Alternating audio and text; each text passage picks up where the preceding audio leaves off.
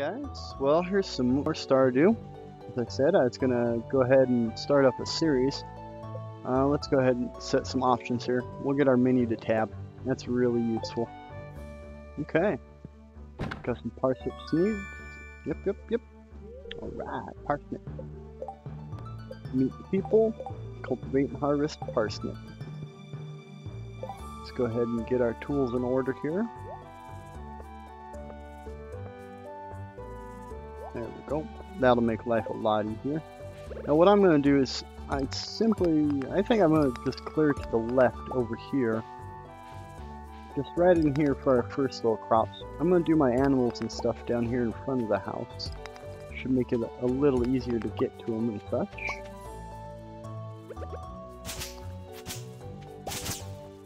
Yeah, so Stardew Valley, guys. This game is, man, it's got all my attention right now. I've got to say, it's one of the best titles I've played in a long time.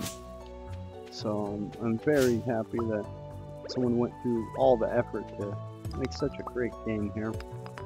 I figured, you know, I could show you a little bit, and I've got some tips and tricks here or there that'll probably help out.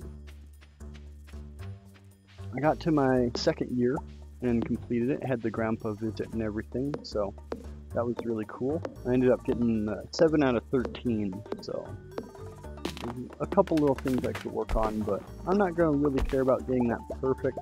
We're just going to enjoy the game and have some fun with it.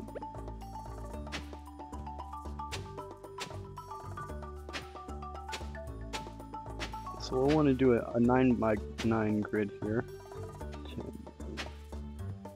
11, 12, 13, 14, 15.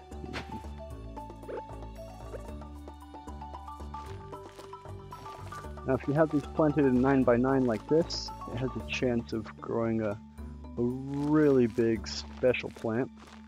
You can actually harvest with the axe, and well, it gives you almost double to triple the amount that you put in. So over regular harvest, the jumbo crops are really cool.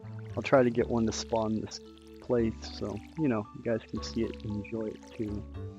So that's all we have today. We don't have a chest yet.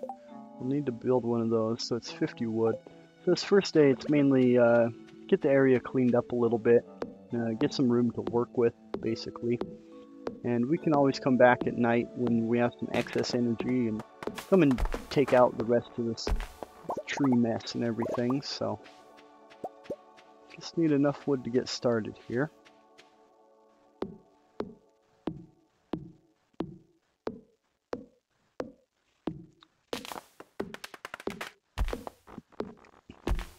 There we go. That should be plenty for a chest. Most important thing right here. Actually, I'm going to collect enough wood so we can build 2. I'm going to have one inside the home as well. As you can see, with your land being so filled up with junk in the beginning, my goodness. It is a lot of work to get it cleared off, but all the resources and everything together, I mean, you're going to have wood coming out of your butt by the time you get done clearing all this. So that's really good. It can give you a nice little jump on getting the coop and everything constructed, so that's always a nice help later on. Looks like we're going to have to do one more tree here to get another 50 going. I'm not even sure if I'll be able to get 24 wood out of this. As you can see, my energy's already gone, so we'll have to be very careful with what we do. Oh man. See, that's what happens. So when you go over the line, you get sluggish, and you'll see when I go to sleep and I wake back up, it's actually going to affect my energy bar quite negatively. That was dumb of me. I should have stopped when it said it was getting exerted, but so we'll go ahead and sleep here. And checking the TV is really helpful.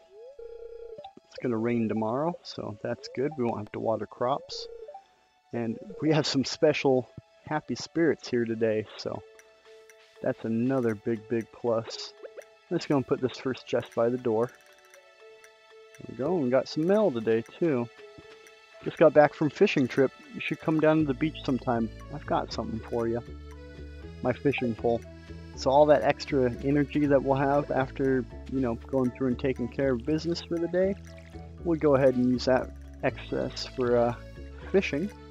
It's a great source of revenue early on, and you can get the sashimi recipe, and it makes a great gift. Lots of people like sashimi. Okay, so those are all watered up. I'm gonna go ahead and get enough for the chest while I'm here, and then we'll go see Willie. He's just down on the beach.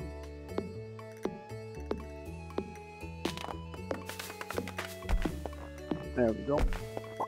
So, already off to a good start here. Let's go ahead and make another chest. That one's going to go inside. And while we're at it, let's just pretty up the place a little bit. We'll put a good path coming right through here. There we go.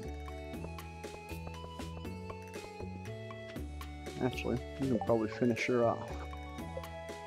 Oh, we only got 2 more. That's okay. Bam. Close enough. Now let's go to Willie, get our fishing pole, and then at least that way we can have, you know, some sort of means to gain money while we're waiting for these first crops to initially start.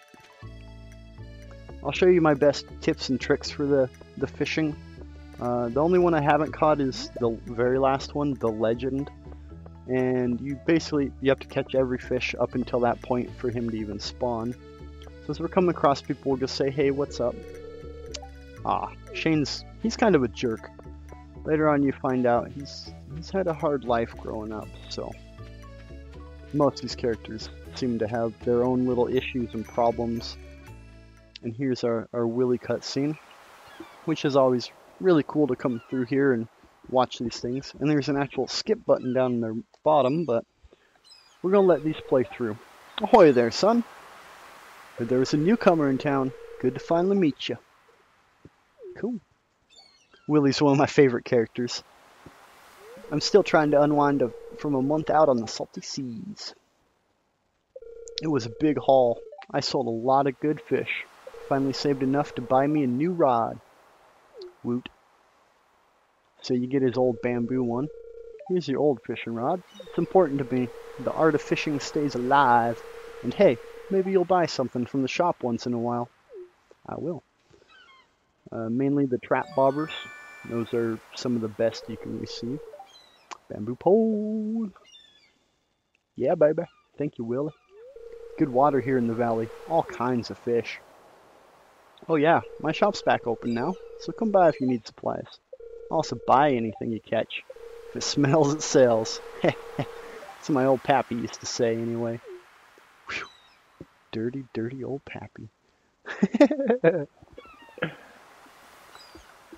I like how there's like some drug use too. They're smoking and everything. It's pretty neat.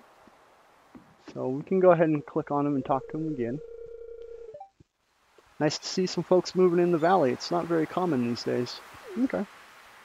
Good enough, Willie. Good enough. As you can see, just from the watering and all that regular stuff, man, and no inventory to boot. Whew. I forgot this game kind of has a cruel way of making you run out of stuff. Tell the truth, this daffodil, I was just going to gift it. I'd rather take these clams. We can make more money off of it. And the first backpack, once we get it collected, good, it was a regular one. Once we get the first backpack collected, all this will become a lot easier. Initially, you start out this game very weak. You don't have any of your tools. You don't have your stamina built. But all that's going to be solved. And here's Vincent, this little punk. Took me forever to figure out what he likes, and it turns out one of his loved items is sashimi. So you make that with one fish. You get the recipe. I believe Willie does give you that recipe after you fish enough. It might be in the cooking show though. I didn't really get into the cooking too much when I first started playing. I just kind of wanted to get into it and see what all could be done. And it turns out a lot can be done, so Make some quick money here. Bam, seashells. They're going directly in there. And this chest here, actually, we're going to move it over one. Alright, here. And there's an awesome little town creator that I found. And I'm going to go ahead and I'll put that link down there in the description for you guys. It's really cool. It lets you go through and basically set up your town or your farm before you even get there. So you can have a nice game plan rolling. I've seen some cool designs online. People, they like to put the all wood flooring and things like that. Looks real cool, but I kind of like it a little more open and dirty myself. It's more down to earth, if you know what I mean. So we'll just kind of do some basic resource start here, and we're not going to have much money yet, but once we start planting other crops, we're going to have a nice bumper for the season. As you can see, with my energy being so weak, the scythe though, bam, completely free. Now a big trick, I messed up the first time I played, but these grass patches here, if you actually wait until you can build the silo, you can get hay when you collect those. So that's really good. Let's try not to waste this day like we did yesterday. We can go around and just kind of clear out these small weeds and stuff. We can't break any more rocks or hit anything with the axe. You saw what happened. It was bad, but this scythe, you can just swing it and swing it and swing it. So we'll do a quick little cleanup here, or as much as we can get or want to get. We'll have plenty of time to clear all this, so it's no worry. We just need to have a good space for our first basic crops. And then once we get the greenhouse going, in like Flint, man, you'll have all the resources. You can grow anything all season, so blueberry the hell out of it. I guess cranberries pull in a good revenue as well. My other character, I have I'm getting all ancient food in there. It's kind of hard to come by. You start with one seed and basically have to use the seed maker to produce your whole field of it. But they're really costly. You can get like 750 or something for a good one, if I remember correct. I mean, it's quite a bit. So turning 10 of those puppies, you got 7 grand.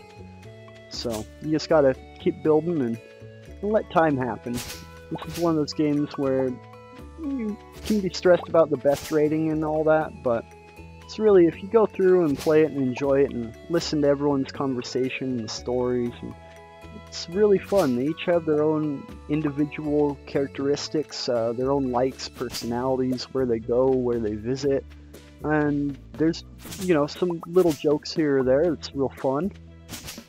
For instance, like the mayor, at one point you have to find his shorts, and, well, I'll explain that when we get there. It's a really good cutscene. Okay, so basically your days will last until 12 p.m. is your cutoff. Anything past that, you wake up with less energy. So you want to be in your bed at 12 or before, otherwise you're going to get a little penalty to your stamina and energy when you wake up. And for you guys that haven't happened to see this game yet, I know it's everywhere right now. It's super popular. I was playing day 1, and it was kind of, there weren't a lot of people that knew what it was, but as you can tell, it's completely Harvest Moon. I mean, there are some games out there that just have a formula, and I feel bad about the Harvest Moon series. They really haven't made a really nice quality one in a while, so when this came out, I knew I had to have it. It was just one of those things where I've already put, 90 hours into this game just on my other characters, so it gets to the point where you just want to keep grinding day by day by day. Breaking these rocks is awesome. You have to have a steel axe for it, or a pickaxe. It's going to take a while, though, to get the iron for it. First of all, we're going to start off by getting copper and stuff. That's going to come in the mines. They're going to open up here in a couple days. And when that boulder's clear, we'll go check it out. You really don't have to meet everyone. I mean, as long as the quest doesn't have a little clock here, You can take as long as you want to complete them. When you get the missions from the board outside of the shop there in town, those are timed missions. So usually give you 2 to 3 days, depending on what you need to do. I know some of the Adventure Guild stuff, like battling slimes, that actually you'll usually get an extra day because you've got to go into the mines, and sometimes the slimes just whoop you, and that's it for the day. If you don't have food to recoup your health or energy, you just can't proceed in the mines any farther. So it's one of those things too where this game is, the longer you play it, the more likely you are to get the items you need, and once you have your upgrades, it becomes a whole lot easier. So we're doing pretty good. We're not going to try to take out any of that tall grass if we can help it. Just these regular standard weeds for now will do. There we go. We're going to get lots of fiber for it too. You can use fiber for a couple of the little crafting recipes. Not that useful, but it's something. So let's go in here and let's put our chest down. Firstly though, I'm going to start moving some of this stuff around if I can. So basically, got to set that back down. It looks like, yep, you have to have it in your inventory. We're just going to move this right down here, kind of out of the way. Move the chair as well. And if you right click, you can twist these around. Actually, I bet we could do a better job. We'll just snuggle it up.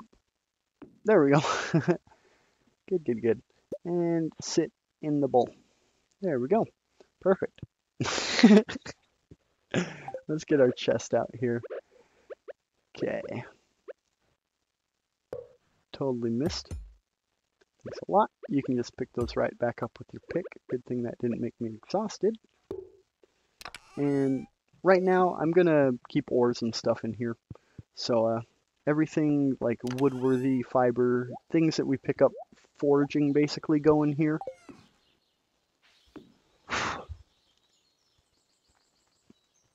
And then, let's see. Trying to think of what else we could possibly do tonight. It's already 7:40, so in town, everyone's either at the bar. That's a great place to meet everyone. But I think we're just going to go ahead and sleep it off, and I think that's going to do it for the first episode here, guys. We've got our foraging up. Ba-bam. That's just from chopping trees. So we can make the field snack and the wild seed. So, always good. The seasonal seeds come in handy when you're trying to complete the bundles. So we got 150 bucks from our clams too, so not too bad. I'm not going to complain about that. And here's our first day of rain, so thank you guys. I'll probably continue. I might break it down where I do multiple days and kind of show you the progress, but if you want to watch it all, go ahead and leave a comment down there and I'll keep plugging away day by day. You'll get to see everything if you want. Keep finding cool stuff, but my backpack is full. Does that sound like you? So for $5 grand, we can get that 24 slot pack. That's going to be our first goal. It's going to make our life just so much easier. But thanks again, guys. Again, Stardew Valley. If you haven't checked it out yet, go check it out. It's definitely worth a playthrough. But otherwise, you can always come here and watch or join one of the many other people that stream it. So have fun, guys.